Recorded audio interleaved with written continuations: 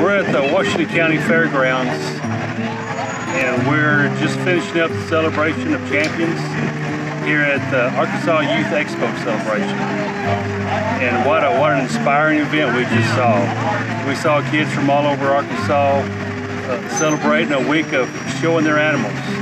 And as farmers and ranchers, we all know that Arkansas country kids are probably the hardest working kids in the state.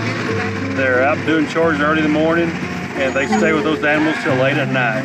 As we watched the stock show, we saw kids showing cattle, lambs, goats, and pigs.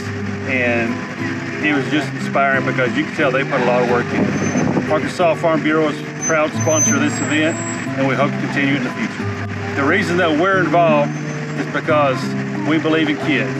Farm Bureau's idea is that if we grow kids in the right way, working with animals, then those kids will grow up to be responsible adults, and they will be feeding us one of these days. And we need them because they are the future of agriculture. Our role here as Farm Bureau sponsors is that they'll see us. They'll see us run the stock show, they'll see us here, they'll see our signage, and they'll say, hey, Farm Bureau is a big part of my life at this livestock show, so we want to be a part of Farm Bureau. And this is just a way for us to grow Farm Bureau leaders for the future.